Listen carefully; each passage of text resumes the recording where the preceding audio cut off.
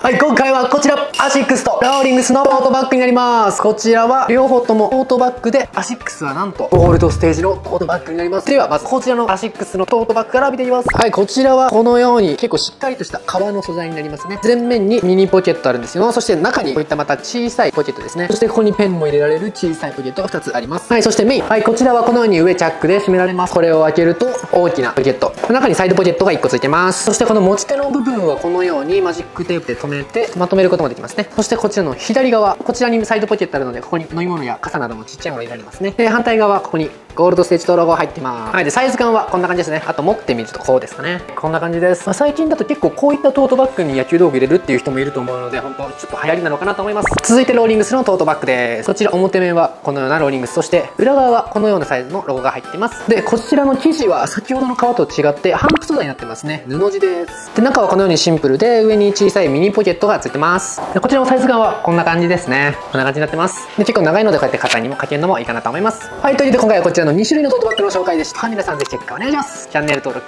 グッドボタンお願いします。バイバイ。今回の動画は野球あるあるピッチャー編。ブルペンは調子良かったのに。本日の MVP 賞はこちら。こちらミスから選んでいただきます。チャンネル登録はここから。おすすめの動画はこちらを見てね。バイバイ。